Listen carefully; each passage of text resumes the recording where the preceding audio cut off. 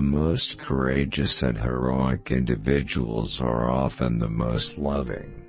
Garibaldi, Joseph Mazzini, and other modern-day heroes, Luther, who never dreaded man's face, and Gustavus Adolphus and William of Orange are all examples of this marriage of boldness and kindness.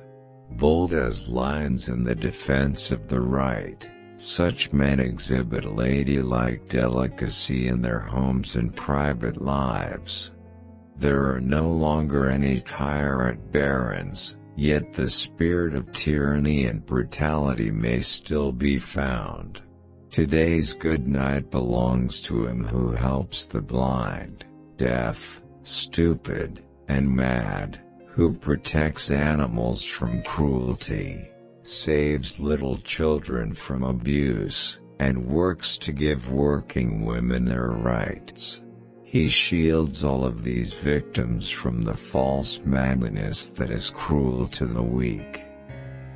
It is always synonymous with the spirit of chivalry that inspired the good knights to go in quest of bandits, giants, and oppressive lords, those who mistreated the poor and deprived vulnerable women and orphans of their rights.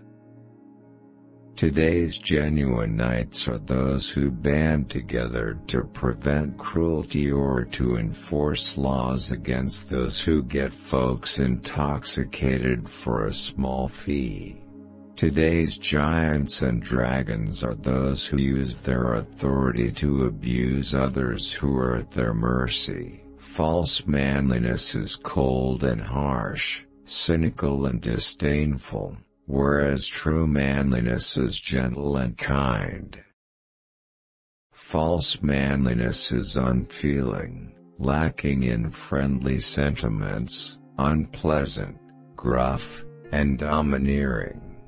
True manliness is temperate, it exercises self-control and is capable of self-denial and renunciation. False manliness is self-centered and indulgent. A misunderstanding of manliness drives youths astray.